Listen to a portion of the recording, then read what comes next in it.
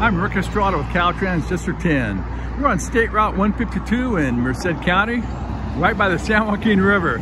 It's Coastal Cleanup Day in California, and Caltrans is helping keep the waterways clean, removing litter and debris, which will also help keep our highways beautiful and eliminate distractions for drivers. Aside from the rivers, we also have these internal waterways, the irrigation canal. You can see we kind of cleaned this up today. All the trash is gone, nice and clean. Hey, enjoy California highways.